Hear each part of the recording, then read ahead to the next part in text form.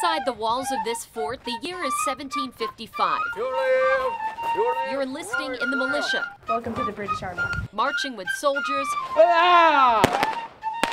And learning about military life during the French and Indian War. It was built in 1755, and then it was a pivotal part in the French and Indian War back in the 1700s. Destroyed by fire in 1757, the site was empty until the 1950s. The Fleck family, who owned the Fort William Henry Hotel next door, rebuilt the fort exactly as it was more than 250 years ago. So we've turned it into a replica, turned it into a museum, has one of the largest gift shops throughout the whole Lake George area. Thank you, Mom. Take a walking tour, check out the buildings, artifacts, weapons used, the food they ate, and yes, even see where they were punished.